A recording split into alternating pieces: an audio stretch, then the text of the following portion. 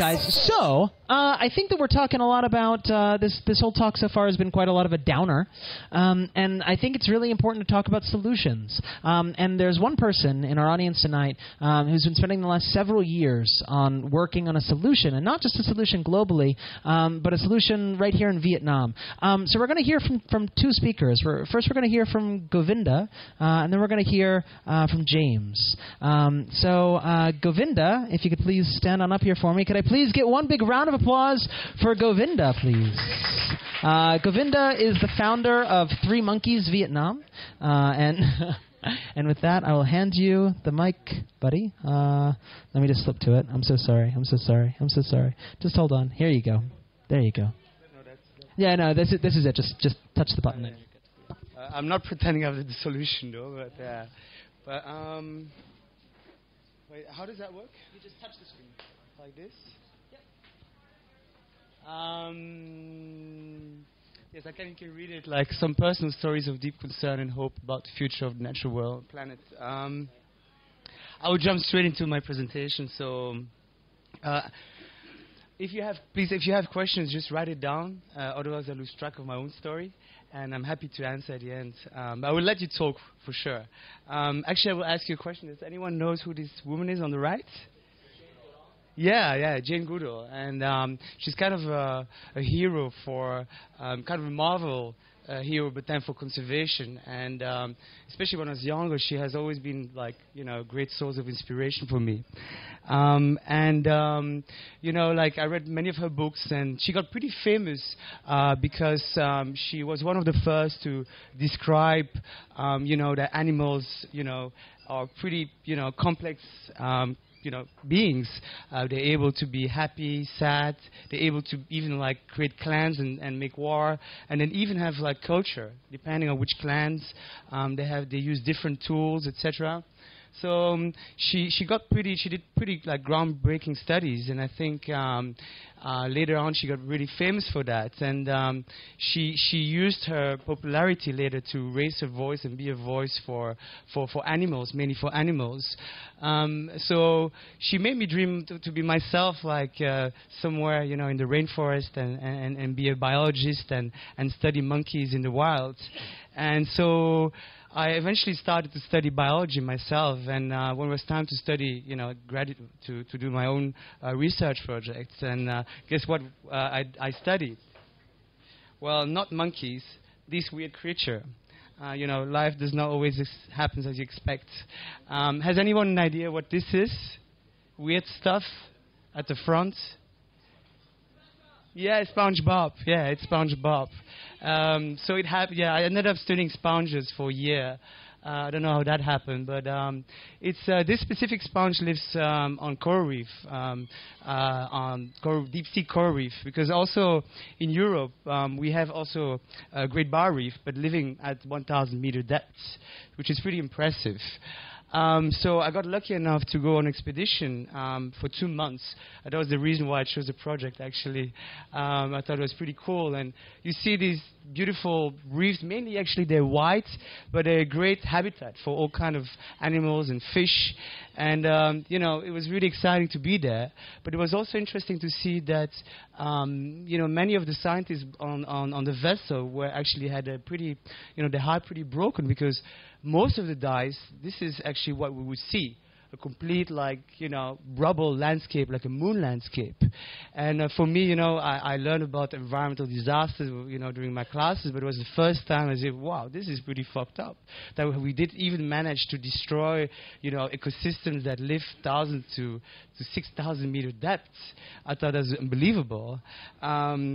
And the main reason is because we overfished, actually, the upper layer of the ocean, and then fishermen developed technologies to actually start to fishing, up to 1,000 meters, using these big trawlers and doors and scraping the bottom of the ocean, destroying everything. Including their own future, because they don't realize that by destroying the reef, they're also destroying, the nursery for all these animals and why they rely on fish. So that was a pretty, sad experience, but also interesting, enriching. When I finished my my degree, I thought it was time to keep traveling, and then I went to Mexico. Vamos a México. And there, eventually, I ended up working for 2 years with these. People say it's an ugly fish. I mean, the one on the right. But I think it's a really pretty amazing fish. It's coming from the Amazon. It's like a machine. It's able to crawl on the ground. It's able to move from one pool to the other. It has a skeleton. You cannot get through it with a knife. It's so hard. It has primitive lungs. So it's almost indestructible. And with the patch rate, they exported the fish actually to South Mexico. And I remember that the fishermen in the village where I was working, they were telling me the story that they saw the fish, for the first time along the stream. And they were telling me that they saw this poor fish. They said, "Oh, poor fish, you lost. What are you doing here?" They put it in a bucket in the middle of the village. And they were watching it. And they said, "Oh, well, poor fish, we will put it back into the stream," without knowing that this would become their worst nightmare. Because this fish doesn't have any predator.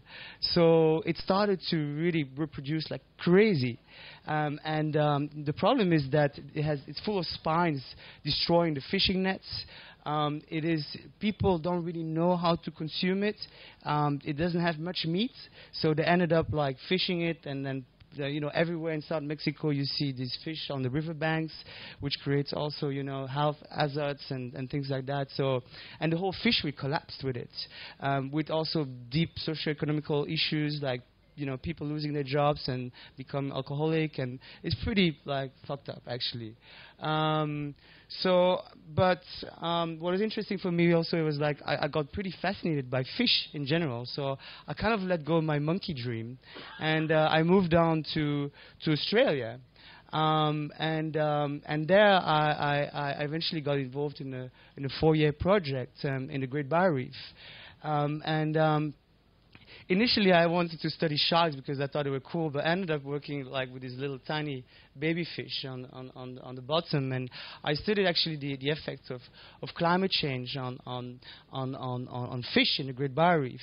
And what's interesting about fish is that they're cold-blooded, like many other animals. So, like any small change in the environmental temperature in the water will dramatically affect the body temperature of the animal. So even 1 or 2 degrees has a big impact on the energetic balance, and this has really cascading effects on how they feed and how predator prey interact with each other. And I could talk about hours for that, but I will skip that part.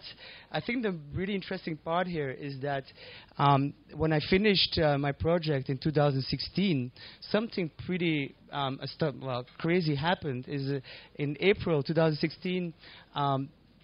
Scientists predicted that, the accumulation of the El Nino, I don't know if you guys know the El Nino is a hot stream. Yeah, it's a hot stream, cyclic stream that goes through Australia, every 7 years, 2 years, it depends.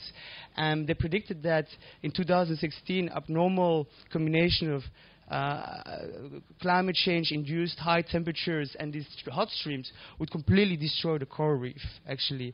And nobody believed them until it really happened. It really happened. In April, in 2 weeks' time, it completely the hot water completely cooked the whole reef. And eventually, we lost 50% of the reef. I remember my mom told me Australians, they cannot take care of their reef, but I told her everything is interrelated. Every time I travel to see you, the other side of the world, I'm destroying maybe 1 square meter of the reef myself. I'm contributing to climate change. It's a very complicated issue, but it was really kind of depressing to see. So when I finished my project, I was kind of a cross point of my life, and like many of us, I started to backpack and to find myself, let's say. And then I started to travel in Asia, and I ended up, I don't know how that happened, in Vietnam. And eventually it happened. My dream as a kid I ended up working in the Endangered Plant Rescue Center for a year in Ninh. I don't know if you guys have been there, but it's a pretty amazing place. They rescue primates from the illegal wildlife trade, and it was really interesting to interact with these animals. And I don't have really much time to go into that. But it was really interesting to really delve into that world, and but also again pretty depressing to realize that Vietnam has 24 species of primates, which is like amazing. It's a hotspot of biodiversity for primates.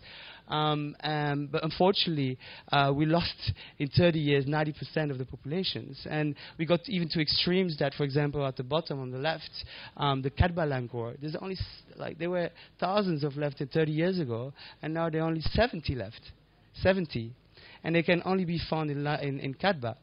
Same story for the two others on the top. They only be found in Vietnam, and they completely collapsed. And I can go into depth into that, but I think.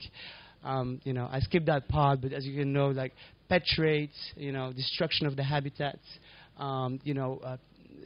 traditional medicine, all these things has contributed to the extinction, actually.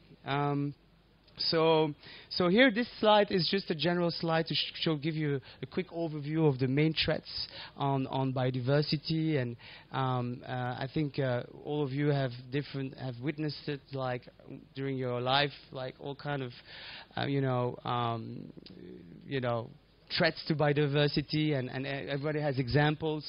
These are a few examples, and we all know that the situation is pretty bad. And actually, recently, about a month ago, WWF published a pretty respectable report showing that, using the Living Planet Index, by using a standard, the year 70s, as 100%, well, in 30, 40 years, we lost 60% of it, which is crazy.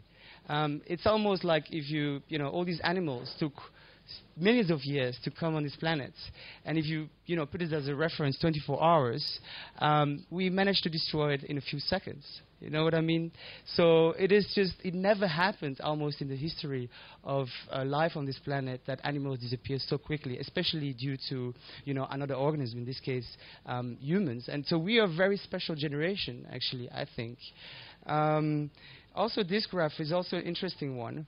You can see on the purple graph on the top is the human population. And when my grandpa was born, there were about 3 billion people. And when I was born, 3.4 billion. And today, decades later, we are, more than doubled. And you can see the green line is the extinction.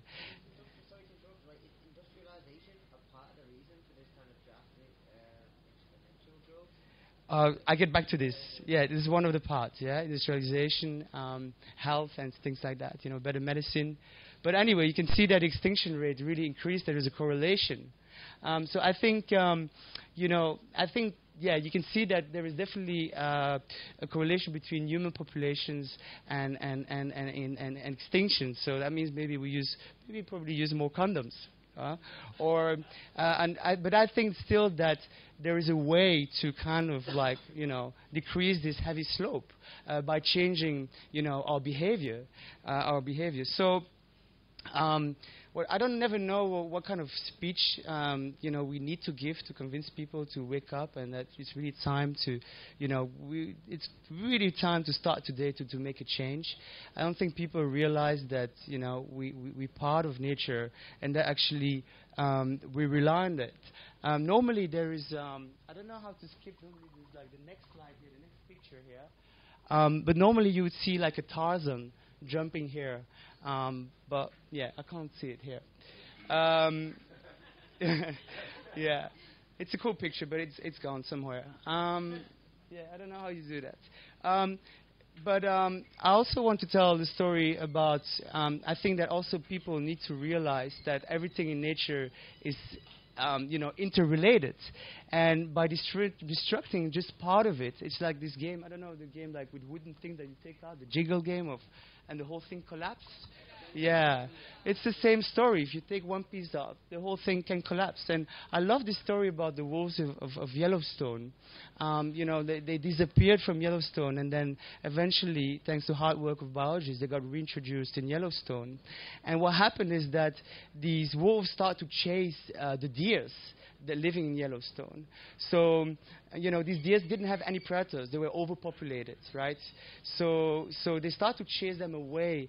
And what happened is that this gives space to the vegetation to grow again.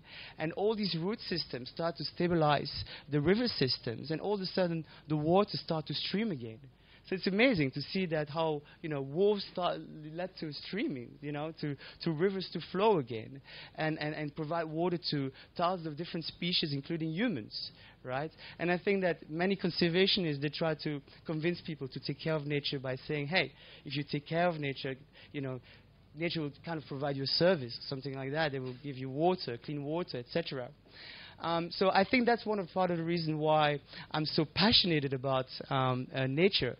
But I also wonder myself, like, there's something deep inside me that really pushed me to really wanting to dedicate my life to that. And I think it's a story about compassion. And, we're all humans, and we're so proud of our big brains, but I think there's part of the brain that we're not using enough, is the compassionate part of our brain. Compassion, I think, is something amazing because, we're able, to some extent, to feel our own pain. But what about, transcend your own ego and understand the pain from the perspective of another being, which is not an easy exercise to do. But I think, as humans, I think all of us, to some extent, if we practice that exercise, we can do it. And I think all of us, we feel compassion for our close relatives, for sure, for our father or mother, or even close friends and strangers. Even, actually, many people still struggle with strangers, but we still relate to humans, right? But what about animals? Monkeys, they closely related to us. I think still many of us can understand that primates, they also, can feel love, and they can also, be happy and sad, etc. What about, and unfortunately, this picture there's another picture next to it.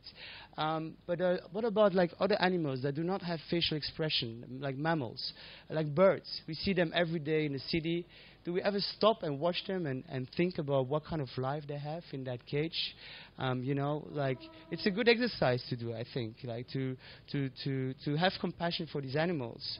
And if you want to even bring it to another level, what about feeling compassion for beings that still not yet exist on this planet, the future generation that still has to come? Do we want to leave them, the earth like a public toilet in a train station, or do we want to give them, all the chances to live a happy life with clean water, clean air? What kind of choice do we want to make? This is also a story about compassion. And also you can even bring it to another level, like compassion for the rivers and the mountains.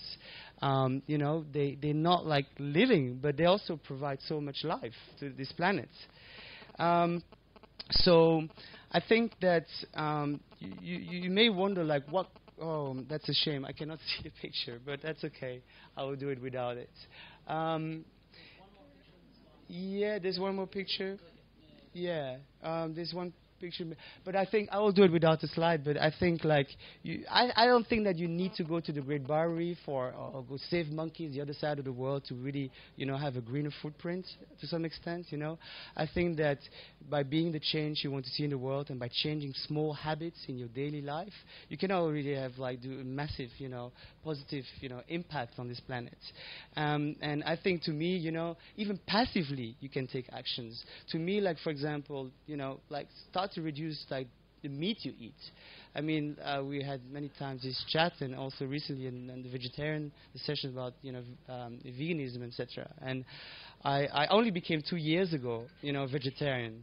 So it took also me a while to feel that compassionate feeling. I had also to train it over the years, but I'm now really convinced that stopping eating meat is part of the solution, and you can live. I've met so many people that live a healthy life just eating, veggies, etc. And on top of that, you discussed it with climate change. The farts of all that cattle has actually even a bigger impact at all the transportation system, right, in the world. Also, all the water and the energy and the proteins that get lost if you convert from vegetables to meat. It's unbelievable. And on top of that, what about all the cruelty that goes with it? If you think about, before we were hunters, and fair enough, if you kill a happy animal, that's okay, but these days it's unprecedented. It never happened in the story of life on this planet that we cage animals for all their life and then we kill them. So some stuff to think about, I think, and you can easily do it, I think, by replacing, your knife by a fork. Right, and also think that people say, oh, there's also misery for humanity and things like that. But I still think that you can easily help an old lady to cross the road and still be a vegan, right? I think So another thing I said easy to do. Everybody knows reduce, reuse, recycle, which is But another good one is also refuse.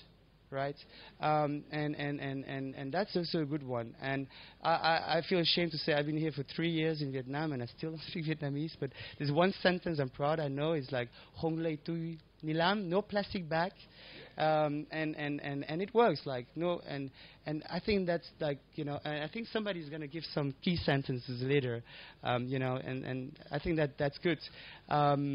So I think these are things that we can do, like refuse. And straws, also straws. We don't need straws. We're not like, old people have these little straws to drink. We can drink without straw, I think, Actually, straws is one of the most encountered items on the beach, right? And it has a tremendous impact on wildlife. So I think this is also one thing that we can refuse passively, take actions to some extent. Now, if you want to bring to another level, and I'm getting to the end of my presentation, I promise. If you want to take it to another level, you can actually start to take actively actions. And, there's a lot of people, like in this room, like James and John and all that get started, as individual, initiatives and look like this room, pretty successful. So you can also take yourself initiatives if you want. You can join purely as a volunteer in an existing group, or you can create your own group. I'm pretty proud to say that, with one of my close friends, we created our own group, Three Monkeys. Actually, I'll tell you quickly the story. I arrived 3 years ago, and I saw these two macaques along the railroad, and I felt so sorry for them. And me and my friend, we tried to do everything to rescue them, and eventually they got confiscated. They got translocated in Simpson Wildlife Rescue Center. And then we thought, hey, maybe we can, create a group of like-minded people that wants to join us and do all kind of, environmentally friendly initiatives in Hanoi and around Hanoi. And so we said, we create a group called Two Monkeys, referring the two of us or the two macaques here. But then we thought, no, we're going to call it Three Monkeys because everybody can be the third monkey and join us on that, So eventually it ended up to be Three Monkeys. And then, we started to do small events, and slowly, quite a lot of people started to join us. And actually, we created a whole community of people. We went, to Sokson so many times, and it's actually, it's useful, but it's also great fun, to meet like-minded people, etc. And also, we organized exhibitions about wildlife, attracted so many people.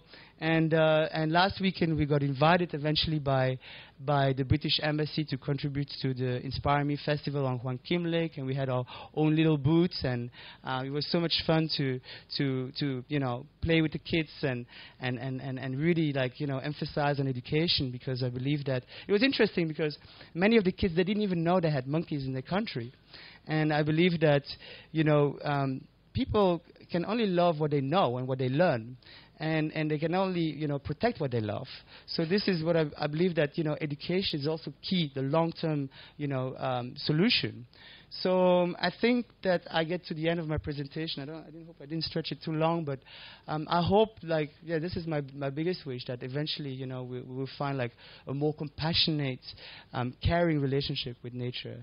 Yeah, that's it. Thank you. Yes.